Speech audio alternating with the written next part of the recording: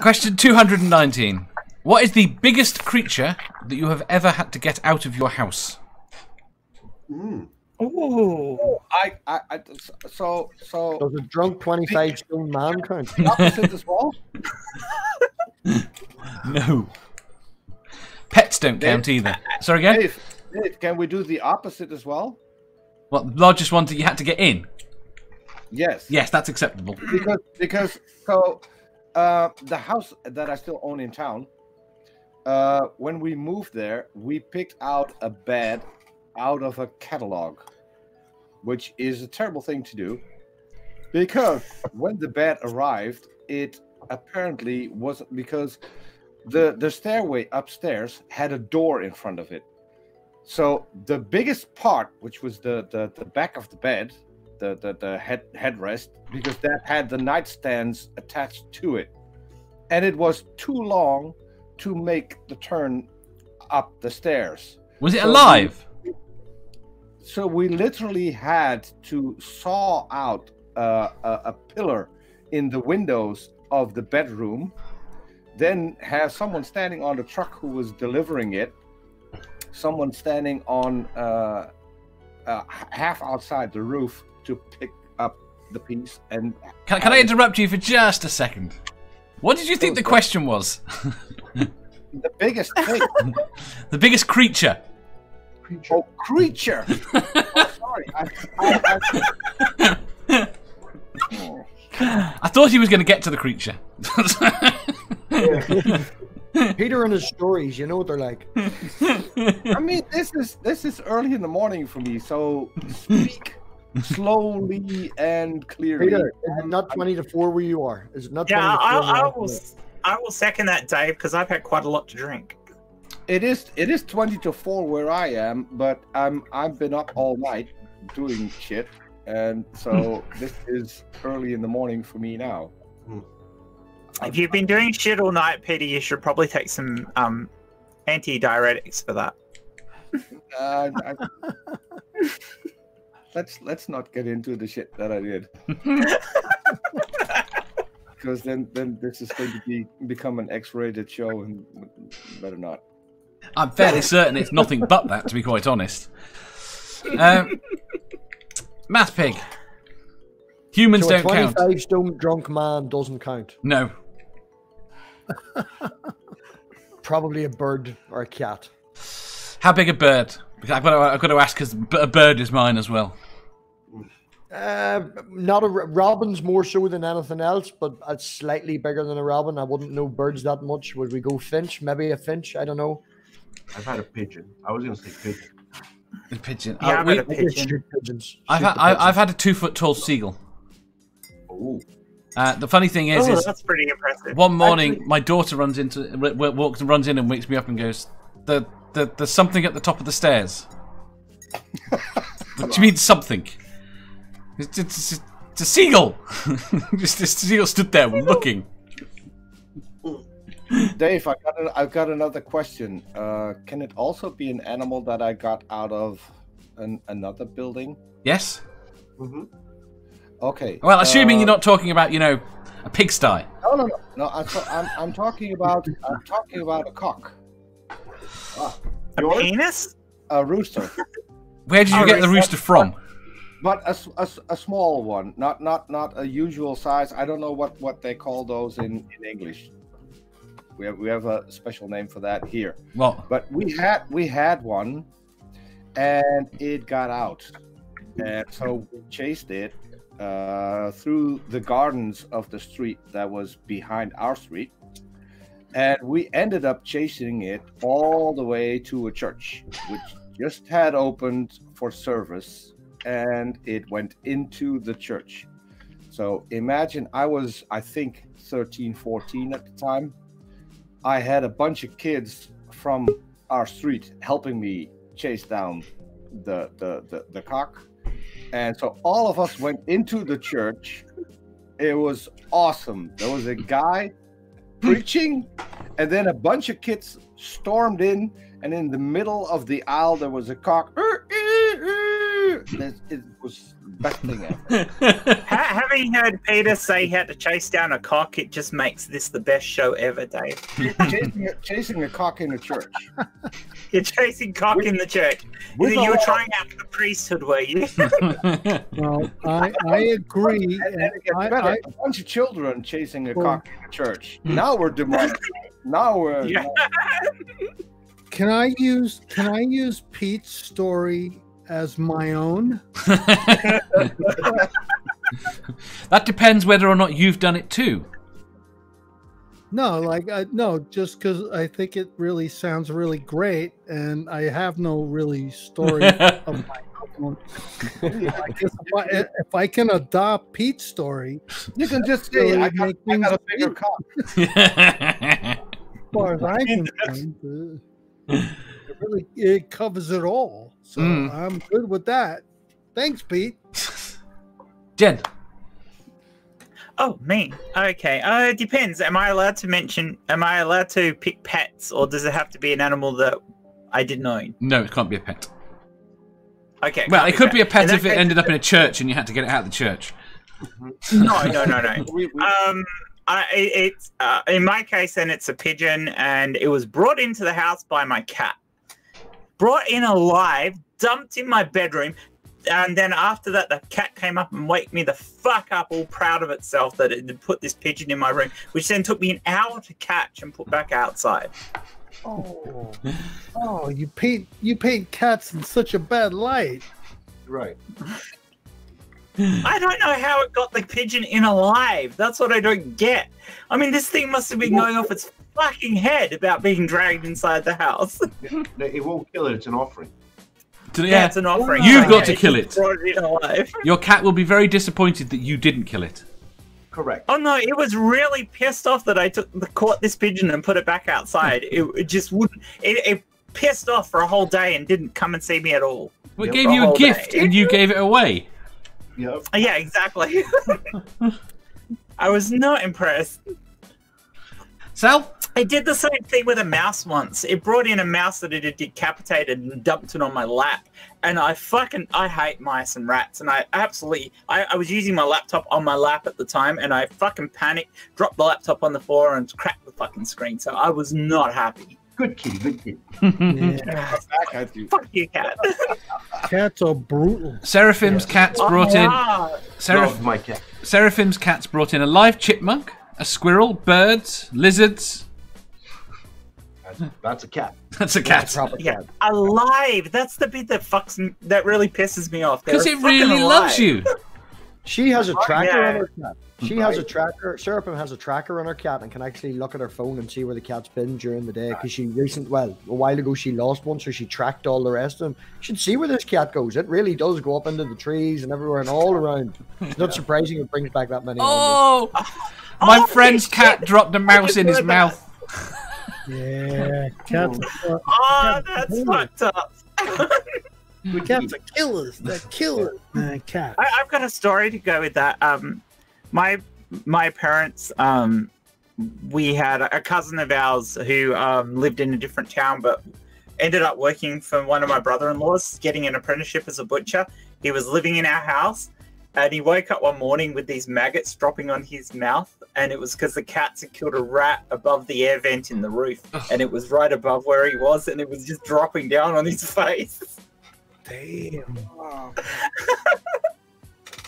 That was terrible. That is just great. It's not good. Sal! No. Well, I was gonna say pigeon, but I had to get a raccoon out of somebody's house once. Yeah. Did they make a fucking video about it? Huh? Did they make a video about it? No. This is way before videos. This is way before camera phones. Yeah.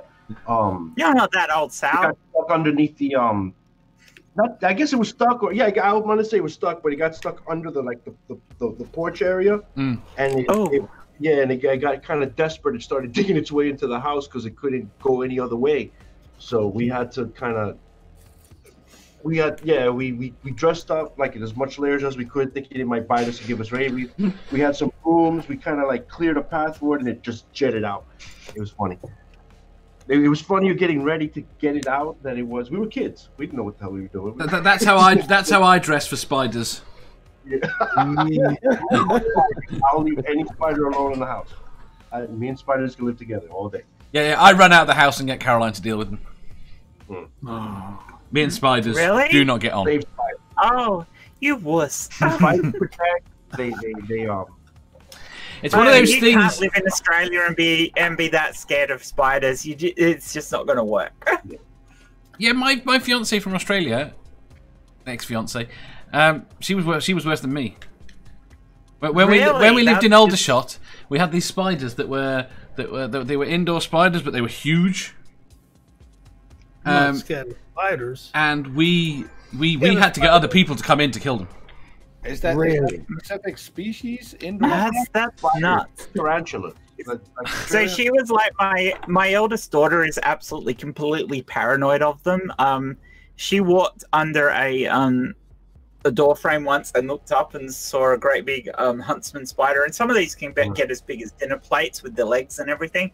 And she spent the next hour screaming about it. It was like couldn't calm her down. She was that freaked out because she walked underneath this spider. Oddly enough, it's one of those things that it's very demonstrates that it was learnt, because I never used to be afraid of spiders. It was something I got from being around my sister, because she was very freaked out by them, and it heightened my tension every time she reacted. Also, it got you more freaked out about them. Yeah, you can't be afraid of bugs. Why are you afraid of a bug? It's like a little tiny insect. It's just an abstract, completely irrational fear. No, certain bugs will kill you. I'm careful with wasps and. Yeah, but nothing here's gonna kill me. Where? I'm more likely to kill myself with the fucking Hoover. Oh yeah. Trying to hoover it up than I am with the spider. Yeah. One of our cats is arachnophobic. It's hilarious because when he was a kitten, we had a huntsman that was, semi-plate size in the house, and he decided he would go and attack it, and it jumped on his face, and he ended up spending like 15 minutes running around the house with this fucking spider on his face, and he's been paranoid about spiders ever since. Most cats will try and kill things by biting them. If he sees a spider, he tries to smack it to death with his paw. It's fucking hilarious. It's the funniest thing you've ever seen, and he's absolutely terrified of. He's like, oh, spider! We it's just the funniest thing. Used to have a Jack Russell and a terrier prior to now. Yeah. And the terrier loved cats, loved to chase them, but loved to play with them. And cats knew this. Yeah. They weren't afraid of him. They didn't. Right. And the Jack Russell, we didn't realise this till the other one got old. Right. The Jack Russell used to bark, and the cats were scared of it. Okay. So whenever they'd see a cat and they were out, they'd basically run and chase it. And if the Jack Russell was with us, the cat would stop and talk to the bigger one. And if the Jack Russell was with us, then the cat would just run away. Anyway, so we went for a walk. There's a flaw in that story, because you cannot have Jack Russell and a terrier, because in that case you just have two terriers. Yes. Now I know why Dave falls asleep. That's what you found strange. I found. What did they say to each other? They just talk to each other. Really weird. The cat, you couldn't explain it any other way.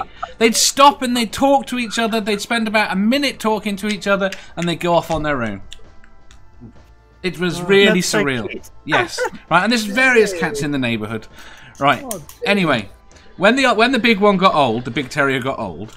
We just walked. We only walked him once a day, but we walked the other one multiple times a day. And we met one of the cats.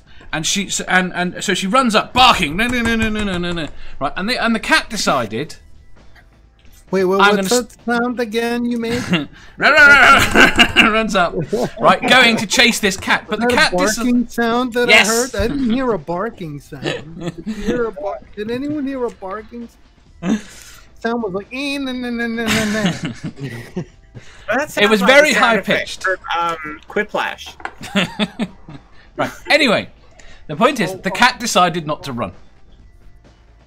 The cat decided, as soon as the dog got anywhere near it, the cat decided to run towards it. The Jack Russell ran off with its tail between its legs. It turns out that all this time, the Jack Russell has been terrified of cats.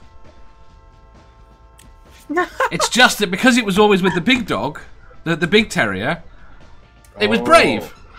It was only when we got it on its own with a cat that we realised. Oh wow. Curly pussycat dog. I'm not 100% convinced the current one's not scared of cats. She's very small. Pot's not afraid of fucking anything. He's an asshole. Takes anything on. The largest Alsatian we've got is terrified of everything. Absolutely terrified of everything. It quite likes to bark when you've got it on a lead and it can't go anywhere. But if there is a noise, it runs. We'll put you on a lead and we'll see how far you go. That reminds me, my ex once bought a dog that was afraid of grass because it was kept in an apartment building and only got to get out on the balcony, so it never knew what grass was. And then we got it, and the dog was walking with its legs, and then sitting down to pee and standing up and. What the hell is this? Yeah, didn't even know what the ground was. Yeah, I used to have a rough collie that was afraid of heights. I didn't find out until it took him for a walk, and went on one of those walkovers over the top of a main highway. Got all the way up to the top of it, and he looked down, and he just pancaked on the top of this thing, and I had to fucking pick him up. And he was a decent sized dog, and carry him down the other side because he wouldn't move. Wow. Okay. Hey, Dave, you got any other questions? Come on. Yeah, we're gonna go to the next one. Yeah, more questions. Come on, Dave. Sorry. I know you got questions. Come on. I don't. Absolutely no more. Right. I sent you a picture in Discord there as well, Dave, if you've seen that one. Oh, I have not. Wait there. Yeah, see? Oh, bloody hell. Is that yours? What the hell did you send? I would agree with you. Now, I don't mind spiders, right? But I don't like to show my fears in front of the child. And she wanted the fucking tarantula out of the box. And the woman took it out of the box and handed it to me. And I was just like, right, okay, I'll just stand here then. You did the right thing. You did the right thing now, pig.